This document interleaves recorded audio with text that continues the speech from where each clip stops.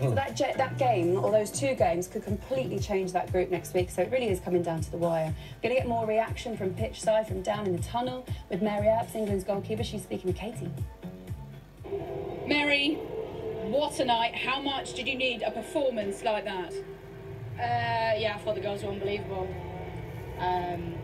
To come back into the game like that, I thought they were unbelievable. Subs who came on impacted the game. I'm just sorry that my performance has cost the team tonight.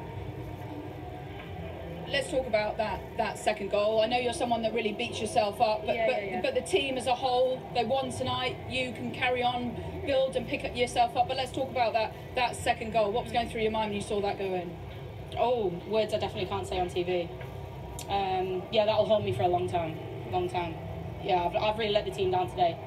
And I'm really gutted. I'm really gutted, because it could have been a really special night at Wembley.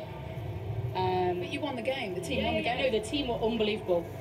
Please do not get the goals are unbelievable. The way that they played, the way that they moved it around, showed great patience at times, real tenacity, real intensity to the play. The girls were phenomenal.